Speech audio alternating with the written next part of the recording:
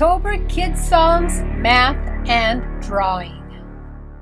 Hi boys and girls, we are going to do the Itsy Bitsy Spider song. Get your hands ready. This thumb finger.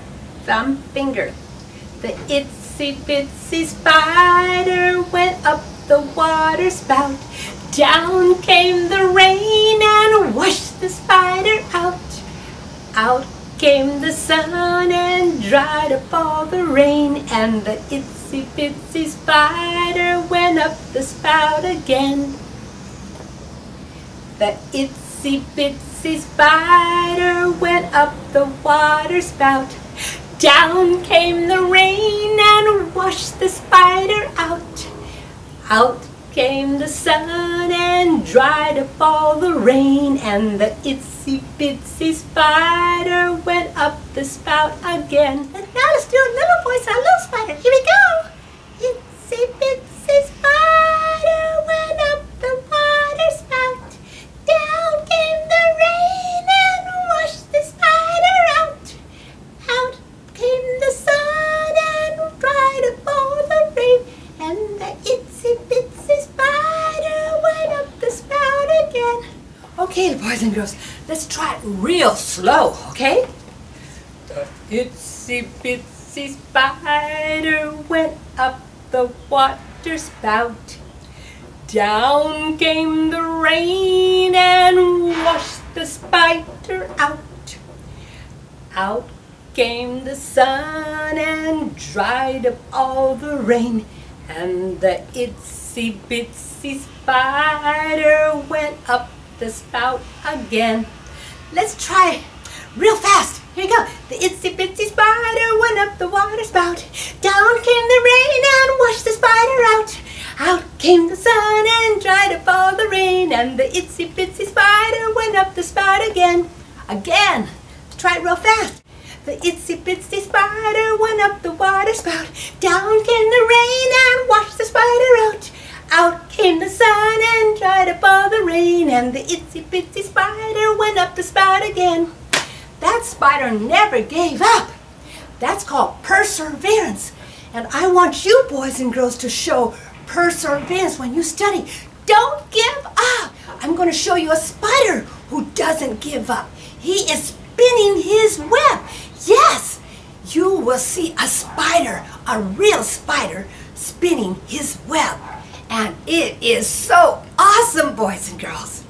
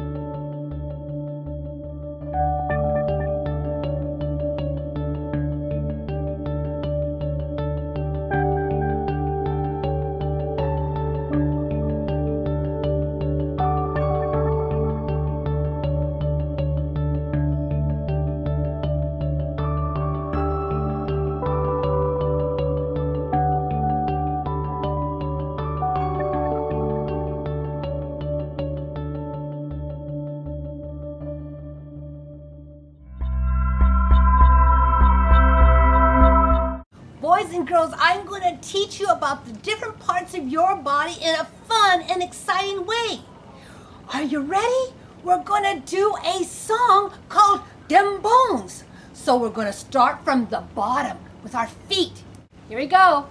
The foot bone connected to the ankle bone connected to the leg bone connected to the knee bone connected to the thigh bone connected to the hip bone connected to the backbone connected to the shoulder bones connected to the neck bone connected to the head bone. Now hear the word of the Lord.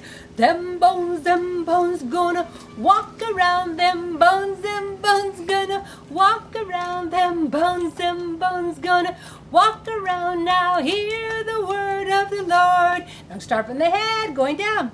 The head bone connected to the neck bone, the neck bone connected to the shoulder bones connected to the backbone connected to the hip bone connected to the thigh bone connected to the knee bone connected to the leg bone connected to the ankle bone connected to the foot bone. Now hear the word of the Lord. Them bones gonna walk around. Them bones gonna walk around. Them bones gonna walk around. Now hear the word of the Lord. Now, boys and girls, sing again with lyrics. Here we go. The foot bone connected to the ankle bone connected to the leg bone connected to the knee bone connected to the thigh bone connected to the hip bone connected to the backbone connected to the shoulder bones connected to the neck bone connected to the head bone. Now hear the word of the Lord. Them bones gonna walk around. Them bones gonna walk around. Them bones gonna walk around. Now hear the word of the Lord. Now start from the head, going down. The head bone connected to the neck bone, the neck bone connected to the shoulder bones connected to the backbone connected to the hip bone connected to the thigh bone connected to the knee bone connected to the leg bone connected to the ankle bone connected to the foot bone. Now hear the word of the Lord. Them bones gonna walk around. Them bones gonna walk around. Them bones gonna walk around. Now hear the word of the Lord. You guys did great. See you on the next one. Bye. Hi. Wow. Let's do some fun number counting. Look at the witch, boys and girls. On her train, she has some pumpkins and skeletons. Let's count the pumpkins, boys and girls. Look carefully at the pumpkins. Here's a closer view, boys and girls. How many pumpkins do you see? Yes, 4. Great job. Now let's count the skeletons. How many skeletons do you see on the witch's train? Yes, 2. Hey, boys and girls, there's a haunted house. Let's see how many skeleton heads you can count. Yes, 3.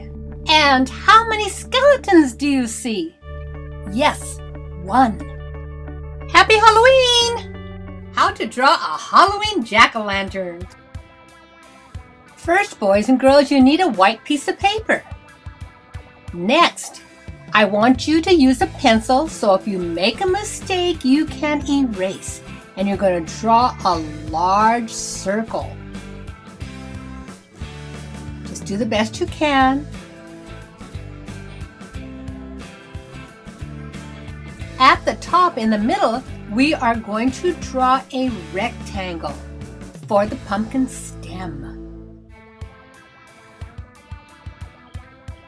We are now going to draw the eyes of our jack-o'-lantern. We are going to draw triangles. A triangle has 3 sides, so draw 2 triangles for the eyes. In the middle, I want you to draw a circle for the jack-o'-lantern's nose. For the mouth, we're going to draw a semicircle.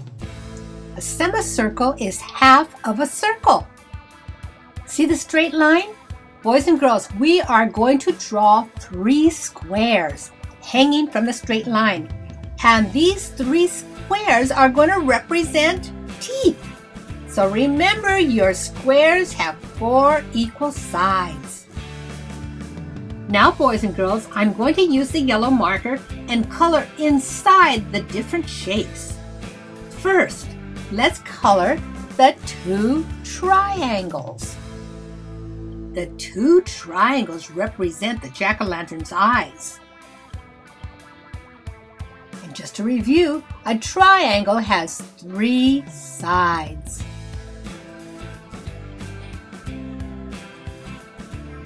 Now let's color the circle. The circle represents the nose. Now, boys and girls, I want you to be very careful. You are going to be coloring around the 3 squares, which are the 3 front teeth. Color in that whole semicircle with yellow.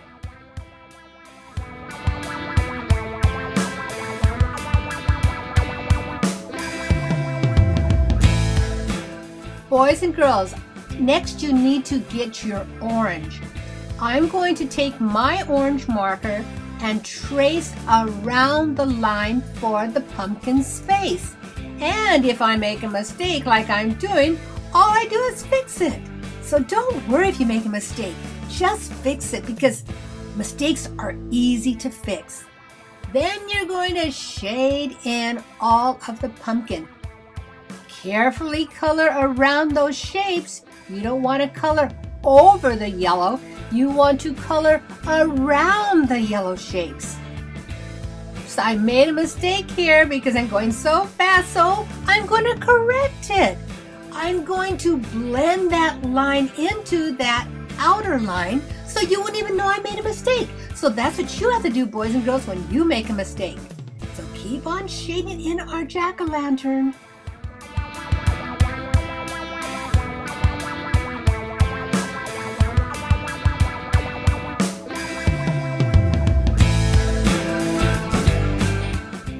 Right here, you have to be careful when you shade in those teeth.